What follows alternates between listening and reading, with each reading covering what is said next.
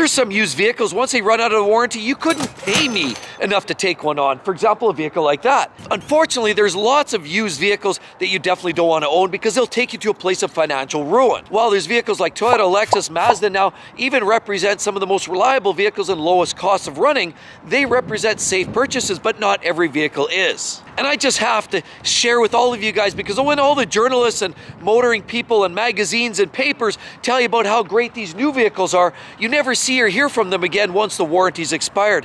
That's why I'm going to share a list of 10 of the worst vehicles to own outside of warranty on the used car market. Let's get into it now. The first vehicle on the list that you seriously should avoid outside of warranty, sure, people buy them new, yeah, because they look stylish. They come in a variety of different colors, technology. They have a decently powered 3.5-liter V6 that makes about 260 horsepower. Some downsides, of course, they have that rubber band transmission called the CVT, continuously variable transmission, but there are a host of issues with this vehicle that you literally don't want to even consider buying one. But let's take a quick look and understand what some of those problem areas are. I mean, sure, they have this really horrific looking front grille, kind of looks like a fish scale right there. Basic looking headlights. Yeah, they look fairly sporty though as an overall profile. Yeah, they have little accents down there and some beautiful gunmetal wheels. Of course, fold away mirrors with a little light strip. And of course, lots of glass sunroof on top, which that's one of the problem areas. Of course, yeah, they also have this great little running extension back there of trim. Almost looks like the Lexus RX. And they have a very big bulging hood, of course, with those two big holders right there. Lots of plastic to keep the rocks off the body panels. Yeah, some other extra great contours and designs. And there's no doubt about it, Nissan has created a very unique looking vehicle that stands out above the crowd. Of course, yeah, great looking taillights, and this is the SL model, all-wheel drive, of course, and it's the Murano by Nissan. But unfortunately, there's a lot of problems with these vehicles, which is why I can't recommend this outside of warranty. Number one, of course, you have this big glass sunroof on top, and that has been a real topic of discussion with a lot of these Nissans, where a lot of those sunroofs, they crack, they split, and they blow out. And you don't even have a hint that it's coming. Sometimes people are driving along and boom, and it just blows up. Sadly, it's a very dangerous thing, and you're sitting on pins and needles anxious for that moment that it might actually let go. But there's other issues. The sun visors just flop down inadvertently. Then we talk about the gas situation, the actuator for the door release. That sometimes faults out, doesn't work. The evap system clogs up, and as well you can get excess fuel spills just because it does, and it burps back and you wind up with fuel pouring down the side of the vehicle. Then of course down in there, as you can see, the steering wheel airbag problems is one of the big areas.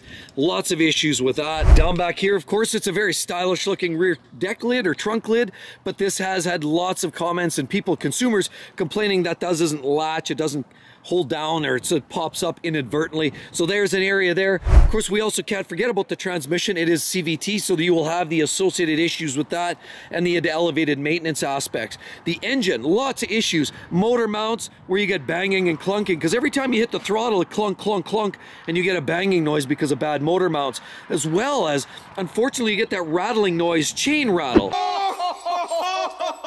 Yes, the death rattle. That's what you talk about when you say the timing chain starts getting loose. It could slip a cog and result in very expensive or catastrophic engine damage. If you're hearing that rattling noise, almost like a metal chain pulled through a metal garbage can, or a bunch of nuts and bolts in a metal garbage can, that sound of rattling and banging and clinging, that's likely going to be an issue, and that has been an issue for many of these vehicles. So transmission, engine, auxiliary issues, electrics, I mean, you name it. Where do you begin? Where do you end? It's just not worth the hassle. This vehicle is just too catastrophic, and quite frankly, I would suggest going with something from Toyota, or even a car like this. We're talking about the Mazda CX-9. You'll have much better success with the Mazda. Number two is this hot rod right behind me here. And while it's not necessarily the most unreliable car, it's more related to the frequency of small nickel and dime repairs, the high probability of nickel and dime repairs, and the fact of the matter is there's not a lot of these built, so what you're going to find yourself getting them serviced properly, and things break that really shouldn't be breaking, but that is kind of the key here. Now, this is an enthusiast car. They're fun, especially in this particular format. We're looking at the Fiat 500. Specifically, this is the Abarth model, and it's the 595, as we see right there.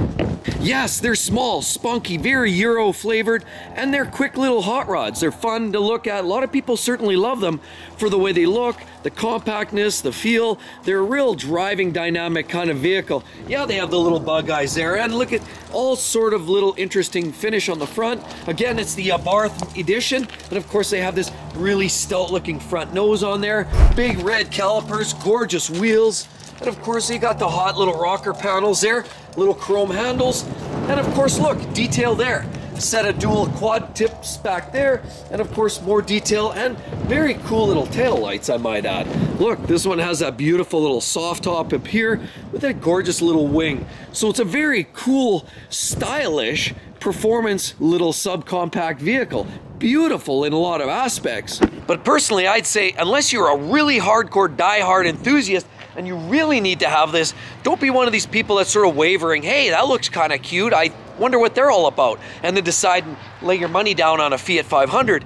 There's a lot of nickel and dime issues. For example, a lot of people complaining front suspension issues, clunking, banging, ball joints seem to be susceptible to wear and tear, and a lot of that probably has to do with people driving these tend to drive them on two wheels, like to rip around the corners like they're going out of style, and of course then you hit bumps and then it sort of aggravates some of the wear and tear that you're going to see in a lot of these cars, and sadly that is a thing. So a lot of structural support is going to take a hit. Suspension issues, brakes is another issue. You're going to find problems with some of the brakes, not as much on the Abarth version, but certainly on some of the base 500 Fiats.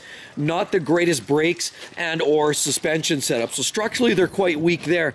As well, there's some comments where people doing 65 miles an hour and all of a sudden, boo, you get the power down, and they look back out of the tailpipe and they see this white smoke billowing out there, and usually that generally means that engine's gone, toast. So while there's not tons of stories of that, that is something that some people have known. The clutch has been a very common issue for a lot of these vehicles. The pressure plate is a problem area, and of course to do any kind of clutch job, even on a cheap car like this, is still going to cost you $2,000, $3,000, $4,000 to get that rectified. So you're dealing with a lot of parts and pieces that often just don't wear all that well. It's not a grossly unreliable vehicle, but there's areas that just shouldn't fail that do. Now there's also people talking about issues related to the steering. Yes, the steering has been known to have issues. Electrical wiring in the base of it as well is a big problem. A lot of the interior also seems to have structural integrity issues. Some of which is the clock just seems to run fast. No particular reason, but that happens. Key gets stuck in the ignition, that's another issue. And of course a lot of people comment about the seats not necessarily reclining or being a faulty there. Door locks clearly is another issue right there with some of these vehicles getting in, getting out, locking it. That's another problem.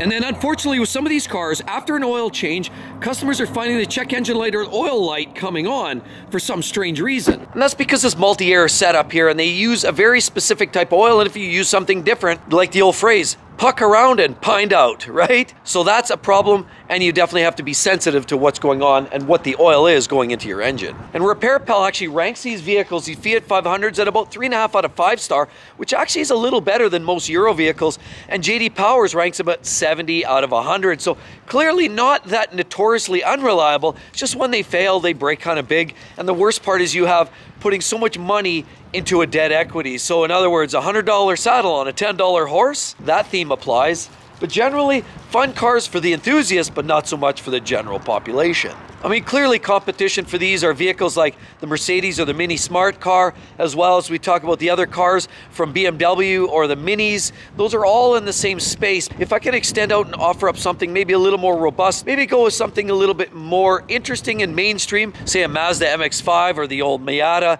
those are reliable. If you want a fun, small, sporty car that's good on fuel and cheap, that's your bet. And the next vehicle on the list is this little beauty right here wrapped in gray. I love the color. Yes, it's Euro. You'd think it'd be built and built to last. Das Auto, the old Volkswagen special, what we're having right here. What do you think? Well, there's some problems, and I want to explain why these are one of those vehicles you probably want to steer away from on the used car market once warranty runs out, because the first year of these were made in 2018. That now puts the oldest version at the 5-year mark, so they're really literally starting to run out of warranty. I mean, yes, we're looking at the Volkswagen, and yeah, they have the great LED headlights, look very similar to a lot of Audi products. Gorgeous intake vents there, and the front looks pretty stylish too, I might add. The overall vehicle looks quite attractive, very modern, but square and boxy, not unlike modern Volkswagens, in this Teos right there, as we see. Of course, you have the beautiful fold-away mirrors and the little one-touch handles to get in. Can't forget the little roof racks on top and those gorgeous little LED taillights.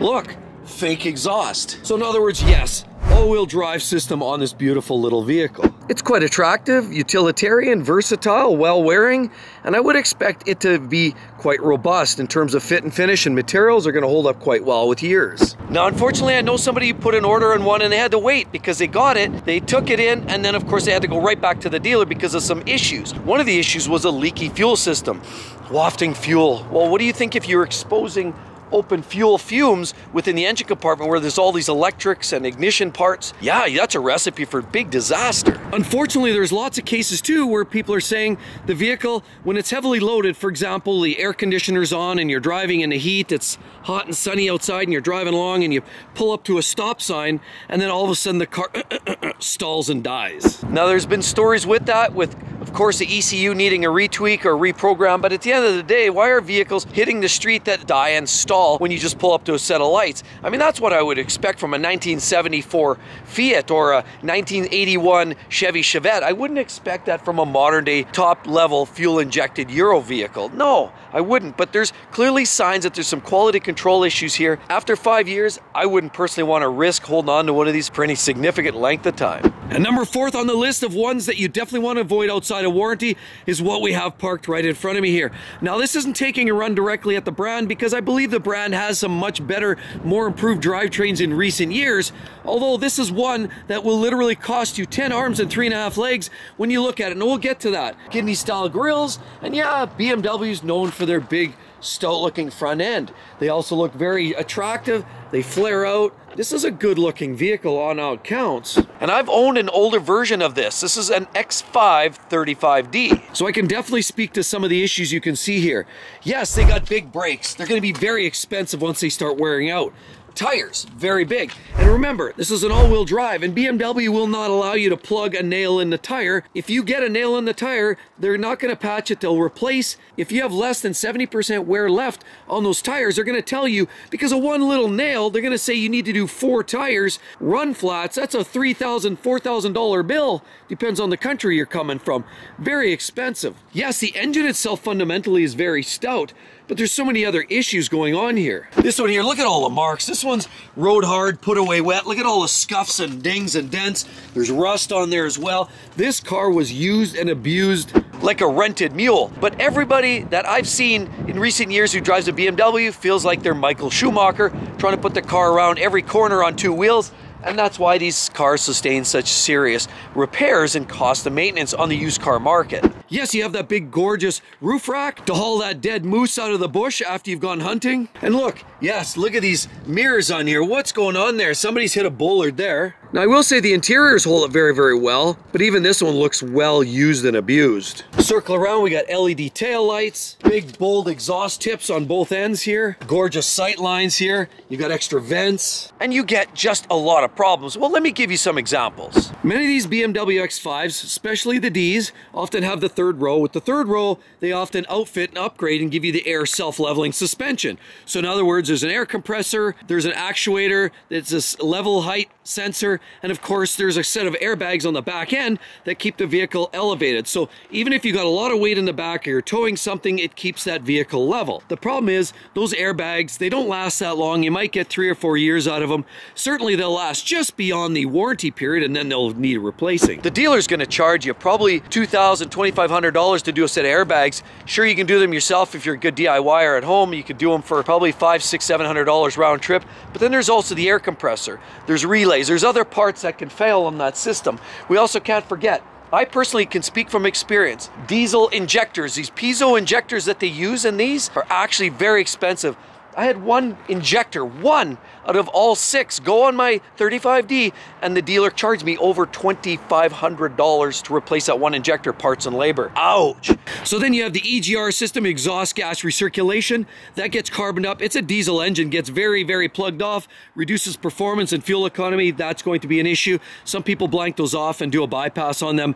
They also have the DPF, the diesel particulate filter, down underneath. Very expensive to replace. You're about $7,000 part if they plug plug off. A lot of semi-truck drivers actually remove them, clean them out. There's systems and processes to do that, but not so much on these vehicles. You're about 6 or 7 grand to do that. Then of course, because it's a modern diesel exhaust fluid, so the DEF tank. Actually right down here, there's an active tank right here. There's also a passive tank at the back over there, but the active tank here has a heater in it. That heater burns out. It's a very prominent, very consistent issue that you will find. I had my X5 diesel for several years, and we actually went through 2 tanks. All BMW did was potentially extend it out to 10 years and 200,000 kilometers, which captured my first replacement. But my second one after that, I was toast after 2 more years, and I had to put another one in there on my dime, several $1,000s. Very expensive parts on these, and once you exceed warranty on the diesel, you're toast. Unless you want to do a full delete, remove all that hardware, and then bypass emissions, which technically in some places it's illegal. Unless you do that and go through that process, which does cost you a lot of money anyway and a lot of DIY time, you're literally stuck with a drowning pig of despair.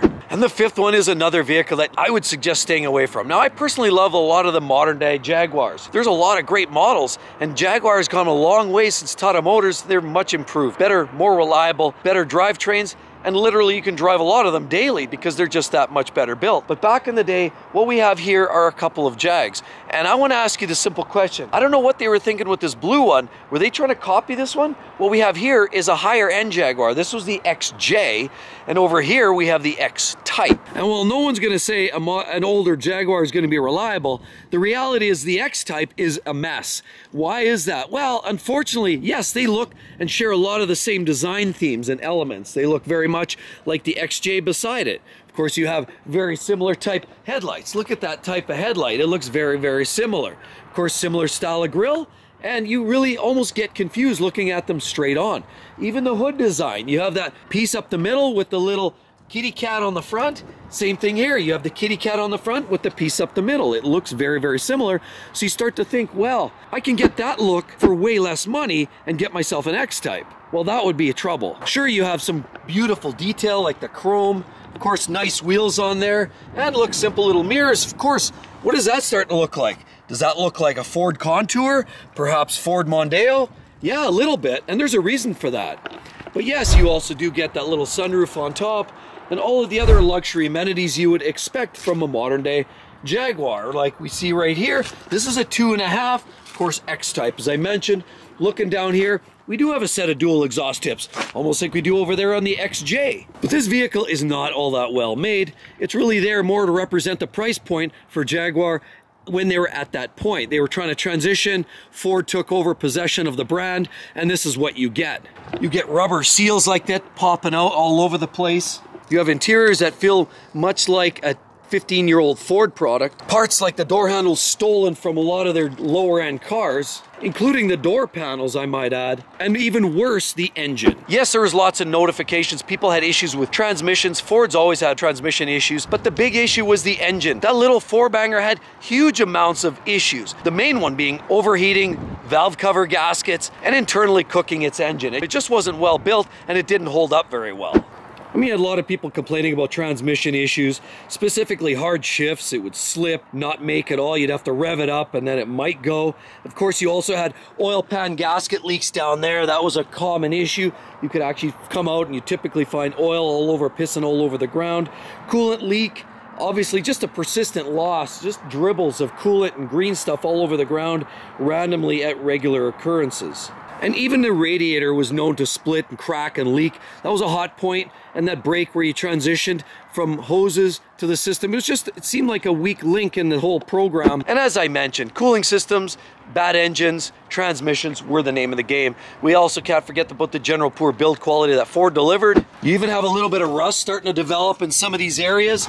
And this is not uncommon. And this is even a vehicle that's primarily garage cleaned and never sees the light of day in wintertime. So my suggestion, if you really need to have that piece of British motoring, maybe skip the X-Type altogether and go with a modern day XE like this. Although this one's obviously run hard, put away wet as well.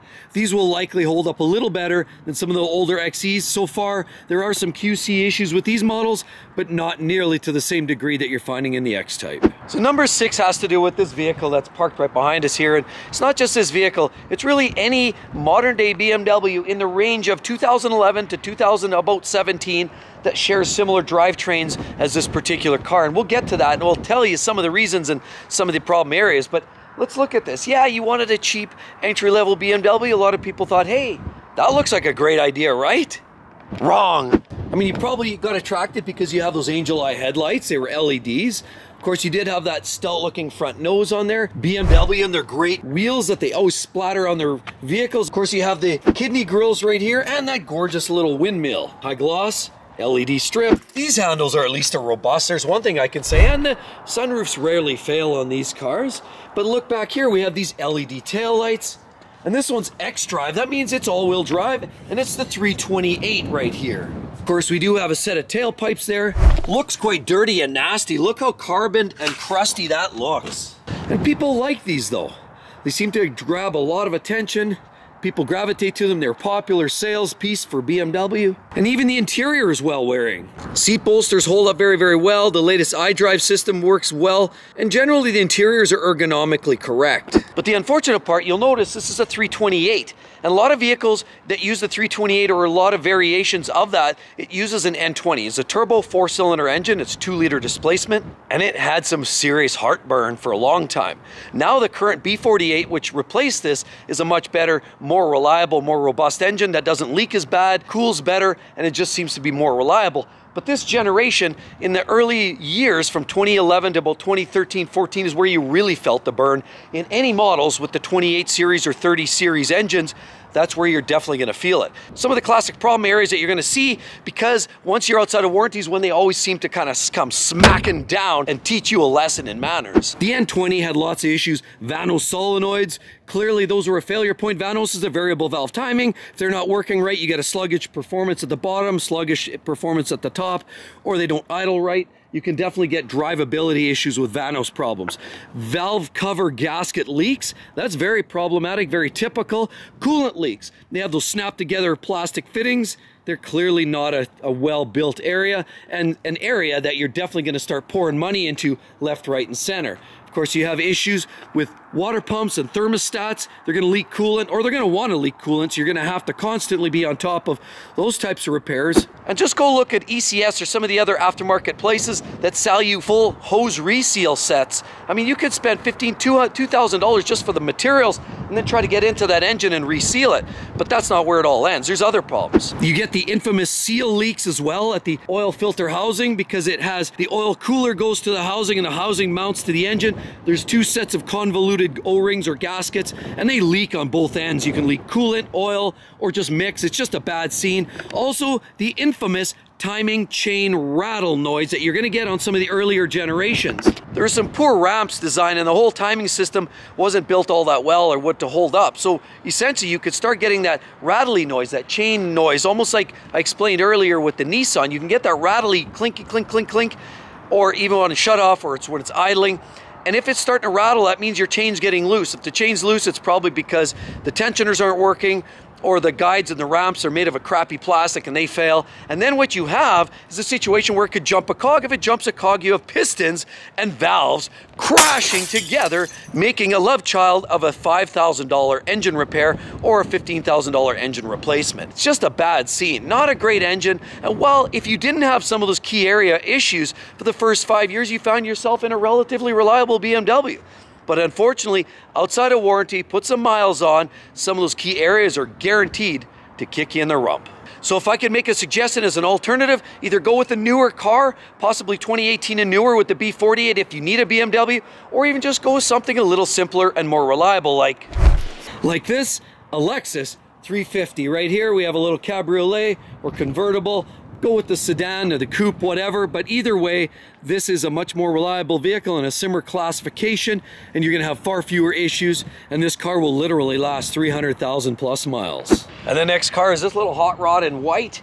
What do we actually have here? Well, every manufacturer has their little price point car, and I would say for GM or Chevy in this case, this is what that is. But let's take a look around. Yes, we do have a Chevy, and yeah, they have that sleek front end, almost like Dodge has the 200. These guys have this. Yeah, they have great little wheels on there, little alloys, beautiful little mirrors. They almost look like a Honda Civic mirror. Of course, you got this beautiful chrome touch with one touch access. No sunroof on top, but more single touch to get inside the back. Look around here. Look at these big, bulky, bulbous looking taillights. This is a Cruise by Chevy, and it's the Premier Edition. pretty average looking, nothing too much to write home about, but it's what you would expect for an entry-level car. But cheap, entry-level price point cars are great when they're cheap and they don't break. But think about it this way. Yes, you get a cheap car that keeps going and going and going, that's fine. But how about a cheap car that something major goes, a transmission, an engine? That's when you basically throw the car out. And so after warranty, you would almost guaranteed to see a problem here. There's too many problems consistent with this particular model.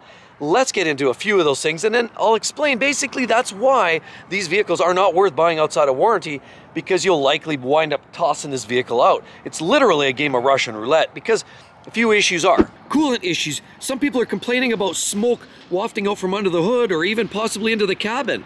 It could be a heater core or possibly just a smell of antifreeze inside the vehicle. Ugly. How about transmission? Of course, we know that transmissions are one of the most expensive part in any vehicle.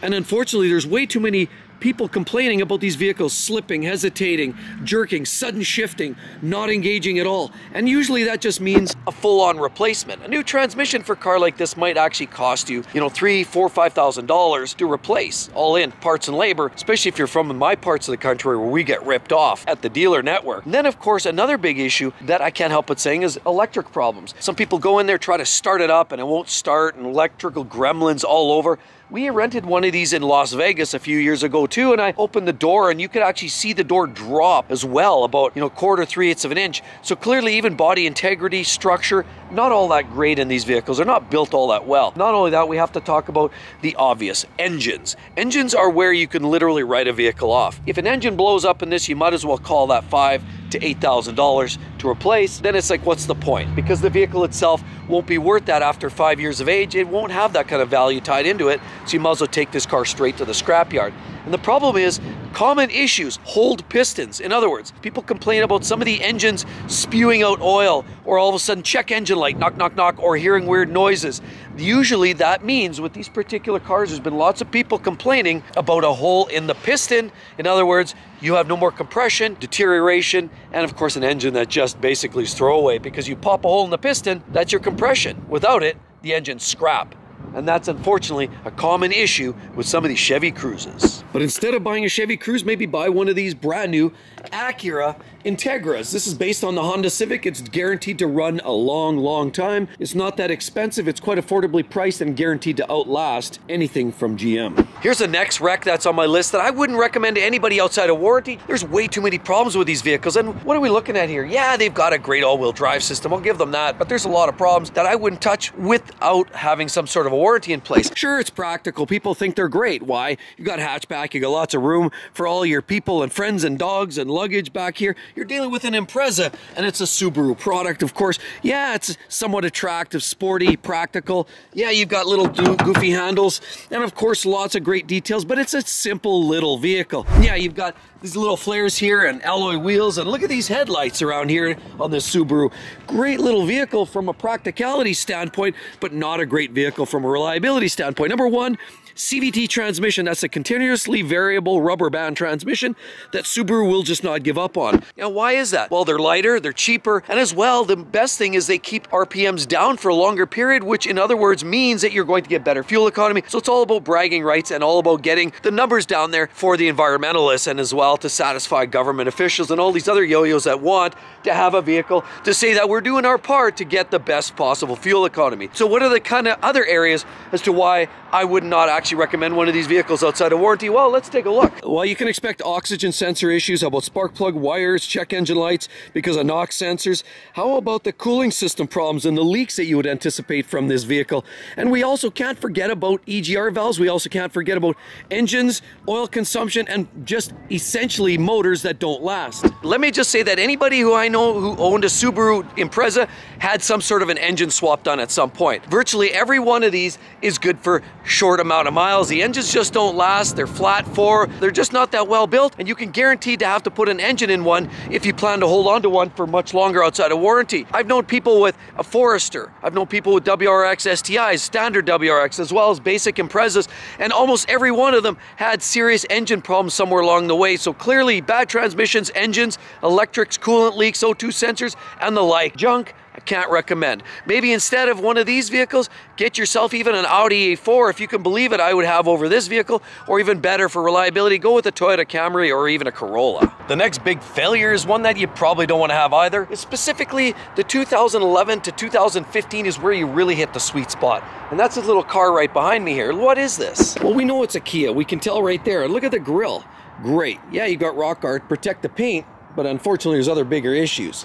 Yeah, you've got the great mirrors there and the little accent, obviously nice little chrome detail on there. Look, you even get a little wing on there. And this is the Optima by Kia, EX GDI specifically. Of course, clearly look at all that garbage on the tailpipes. It's clearly an issue with a little extra carbon fouling, but there's a bigger issue than just a little carbon fouling. Yes, you got great alloy wheels. Cool little detail. I'm not gonna lie, that windshield looks pretty interesting up top there and does that large glass all the way along the back. So there are parts of this car that look very interesting with that spoiler on the back, and just the overall shape does look very contemporary. But there's a couple big issues, some of which are the electrics, some of which are transmission related, and a lot of customers are complaining in 2011 that transmission shifting issues. Now, some people said it was tunable and repairable with a little flash at the dealer, but not everyone fixed that way. And even more importantly, the big issue are the engine catastrophic failures that you're seeing in a lot of customers. Sad state of affairs with a lot of that generation. The engines that you'll find in a lot of these vehicles were known to just catastrophically go boom. And a lot of it just related to rod knocks. You'd start hearing the knocking, banging, you'd start getting maybe a little smoke, check engine light. Next thing you know, your engine locks up and it won't restart. Sometimes they're actually burning roadside even, unfortunately. Hear the siren? Yes, they're coming already because there's a Kia burning right now. That's one of the problem areas with some of these Kia Optimas. Sadly, unfortunately, there are some significant problems. I wouldn't want to touch one. Transmission, engine, electrics. What's left? Not much. Maybe buy yourself a Honda Accord instead. Next car, literally you don't want to buy anytime soon, is the early generation Tesla Model S, like we look at right in front of us. Yeah, they look great. They're the pioneer of electric. Yeah, indeed they are. And I know there's some other car brands out there that say that they are the pioneer, but Tesla's brought it to the mainstream, of course, with the Roadster, then the Model S. We have all kinds of different options. Yes, they're cool, they're groundbreaking, but they're also wallet breaking. And what kind of problems would you anticipate with this Model S? Well, first of all, look, they do have some cool headlights, and I do love that style of grille, but you can tell right there that's the older style Model S because of that front style grille. The new ones look quite different. You do have these great pitchfork style grills there, alloy wheels that look very intense. Of course, here now the newer versions have a camera in there, but look at nice little chrome touches. I love those mirrors and the way they swing back. Look at those door handles. One issue, these door handles don't always open close all the way. That's a problem. Of course, we have lots of glass on top. There's lots of expensive maintenance with that if that fails. Go around the back, you have beautiful LEDs. Trademark for Tesla. Of course, here we have lots of chrome bits and detail looks great. But water in the lights, that's one of the issues. Of course, fit and finish. You have panel gaps that aren't the same all the way along. Look at the door handles. This one's recessed more than the other side. Problem areas there. Alignment issues, more issues there. The paint hasn't always been known to be the best and doesn't hold up the best either. And the interiors are quite unique, but not necessarily the best quality either. But yes, sadly, there's a lot of problems you'd find with these. You've seen guys on the internet talk about batteries getting faulted because of AC systems leaking water down onto the battery, shorting everything out. That's a problem. Power steering problems, alignment issues because of the sheer weight of the vehicle bearing down on that system. Electrics, doors, the centralized panel system that controls everything has been known to fault out a lot of these vehicles. Door handles, like you name it, where does it begin and end? Driver's side seat belt not working properly. How about the parking brake on the rear? That's another issue that has been known to creep up from time to time. As well as loss of power steering, and it just gets really Joe Armstrong there to manipulate it. Bad windshield wipers not functioning properly, or the mirrors not necessarily coming out all the way. Lots of electrics, because these cars are primarily a rolling computer, and there's a lot of potential for a lot of issues, and a lot of the problems have crept in. Because remember, with time things get better, but the earlier generations did see a lot of teething issues.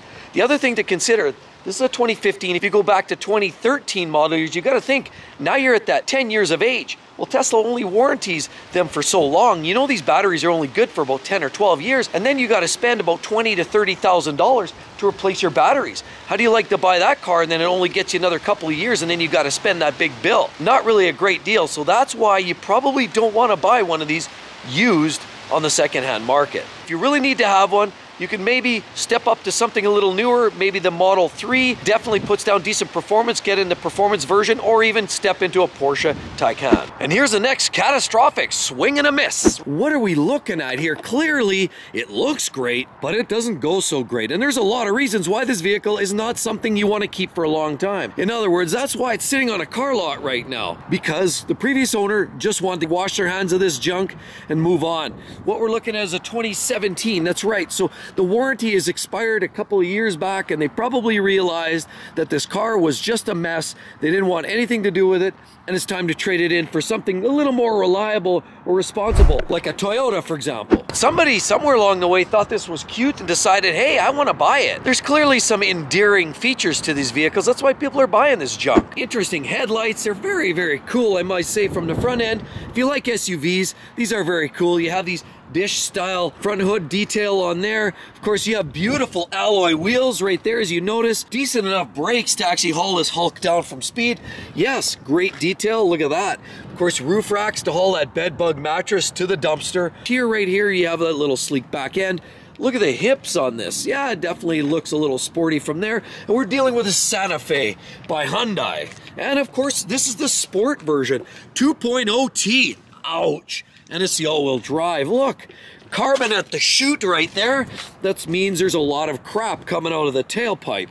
Of course, go down the side. Yeah, they have some great detail. And look, rocker panels that are nicely accentuated. And the interior looks quite slick and well put together. But that's just part of the storyline. Everybody knows, unfortunately, Hyundai and Kia have gone through some real problem areas in the last few years. A lot of it had to do with the engines. There's tons of recalls, millions of vehicles that have been pulled off the street for repairs, refurbishments, engine changes. There's all kinds of things. But let's talk about some of the specific issues you're going to find with the Santa Fe Sport right here. The airbag deployment issue is one of the big problems with these. Vehicle gets in a collision and the airbag doesn't go. Clearly that hit the NHTSA's radar.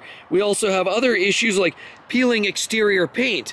I mean, clearly right here you can see now there might have been some previous damage, but this is not an uncommon phenomenon to actually have some of the peeling paint effect go on here. You also have some of the peeling paint on the wheels, and it's just not a vehicle that holds up all that well. You put a little mark on it and all of a sudden the peeling paint starts to run away on you, and then next thing you have is a really ugly eyesore for a paint job. A lot of four-cylinder engines tend to use a little more oil. They tend to work a little harder than their bigger brother, the V6s, the V8 counterparts, where they're typically running at a lower RPM to make the power, they get the torque. The smaller engines usually now are turbocharged, higher revving, and as a result, they're often going to use a little bit more oil, consume the oil. RPMs are up, the oil's moving around, doing a harder job, heating up, and of course a breakdown happens. And that's when we find oil starting to degrade and then starts to burn out the tailpipe. And so these vehicles are known for high oil consumption, but not just because of that phenomenon of a four-cylinder engine. These are exclusively high oil consumption. And even more problematic is related to the engine than just oil consumption. We're talking about engine failure. Yeah, another big problem is related to engine oil fragments. That's right, metal particulate in the oil, because that has been a big problem. Some of the recalls have been extended out this far. Some of the earlier engines from even a few years before this have been known for major catastrophic engine failures where the engine oil is contaminated with metal particulate. That metal particulate came from a lot of times the machining process, which drilled out some of the parts, the crankshaft and some of the lower end parts. The metal particulate ends up flowing through the oil and then winds up in places that prevent the oil from doing its job, which is cooling the bottom of the engine, and which of course naturally results in a rod knock, because now we have the lower end of the engine, the crankshaft main rod bearings are not getting all the cooling and lubrication that they need, and then ultimately that just means they get overheated, hot spots, they start developing very early and excessive wear, and then you start getting engines that may knock, rattle, bang, and of course even worse, there's lots of cases where they've started on fire. Yes, indeed, a lot of these vehicles have burned roadside because of some of the problematic engines that you find under the hood of these vehicles. Not only does it mean heavy oil consumption, not only does it mean engine knocking up front, it could actually mean that you lose the vehicle, a total loss. And even worse to that, people have been found themselves financially put out by some of these vehicles and their lives and well-being being impacted by some of these vehicles. And there's other annoyances, even like engine hesitation when you go to accelerate. Nobody wants to have that scenario. You want to press the gas, you want to go. Well, that's potential another issue, as well as turbo parts and pieces, and maintenance is going to cost you in the long run. So there's no way I would ever want to keep a vehicle with a known engine problem, transmission issues, and even more importantly, oil consumption or drivability issues way beyond warranty time. Forget it. There's way too many other good choices out there. For example, instead of this heap, I'd go for something like a Toyota 4Runner, a Lexus RX 350, or even a Honda Pilot like this. Much better, safer, more reliable, and guaranteed to last. And with all of that said, check it out. You're gonna love that. Some of the most reliable vehicles because of the engines that you'll find in them. You'll love that video. It's gonna help you a lot if you're on the hunt for a new vehicle. Hope to see each and every one of you on the next one. We'll catch you real soon. Bye-bye.